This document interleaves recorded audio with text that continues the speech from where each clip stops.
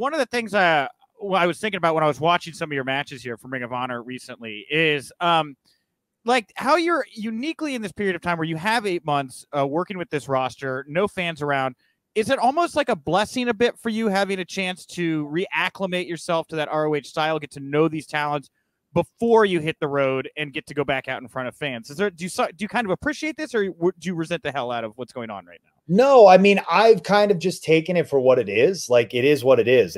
I'm genuinely, I mean, when you get fired in the middle of a pandemic, the first thing that clicks in your head as a dad is like, I got to provide. Like that's instantly the first thing that went through my head. And I know I asked for my release, but when you ask for your release, when you can wrestle, and then when you get fired, when you can't, it's an entirely different dynamic. So when you get fired, and not only I get fired, but my wife gets fired, your instant thought is provide. What am I going to do? How am I going to feed these 2 kids that are looking at me like, hey, Dad, we don't really care about wrestling. We just want to eat.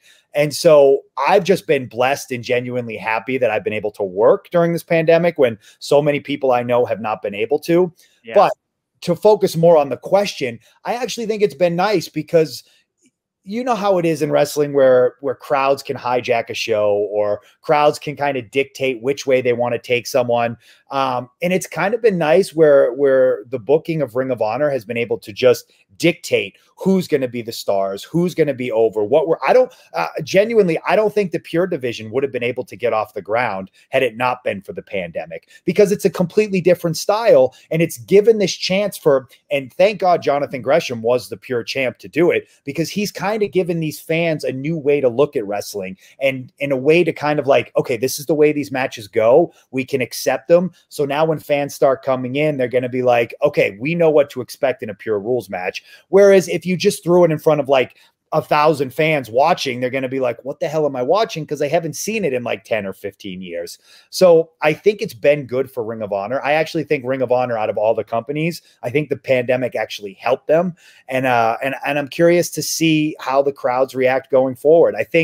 I mean, Ring of Honor fans are always crazy, so I think they'll take well to it. But I'm genuinely excited to see how they're going to handle these pure rules matches, because it's been a minute since there's been a pure rules match in front of a crowd. Okay, real quick. So just to refresh everybody, right? Because you concede it's been a while since a lot of people have seen these matches. So how, for those that don't know, will a pure rules, God, that's a tongue twister. How exactly is a pure rules match? How are those rules different than a traditional wrestling match? So you only get 3 rope breaks. You can go to the ropes 3.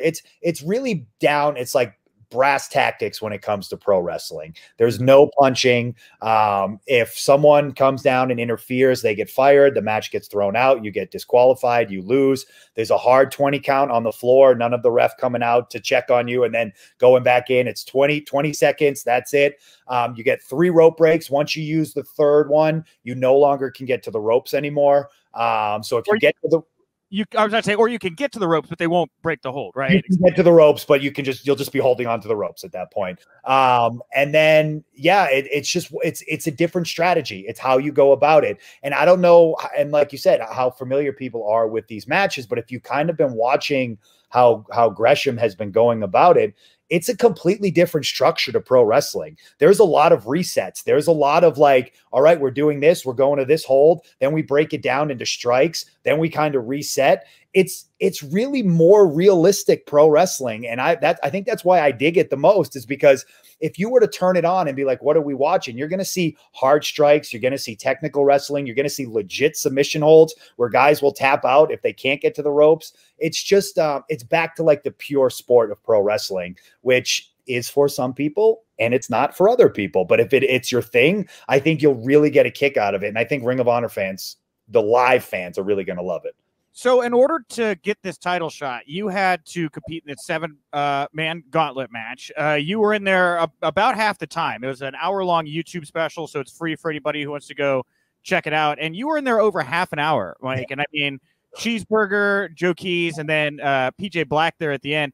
How was that getting to go in there and wrestle for a longer period of time and with multiple different kinds of opponents there? It felt like I was in there way longer than 30 minutes. I'm not going to lie. It just felt like it just kept going and going. But for me, the place I'm at in my career, and I've talked about this at length, this is what I want. This is what I'm looking for. I was always that guy that was like the sports entertainment guy. And that worked great. And it got me to WWE, and that was where I wanted to be at the time. And then I left and realized that's not where I want to be. And I kind of fell in love with the new style of pro wrestling, the Noah and the early Ring of Honor style pro wrestling, which was never really my cup of tea when I first started. And now I love it. And so I'm truly, genuinely excited to bring that aspect to Ring of Honor.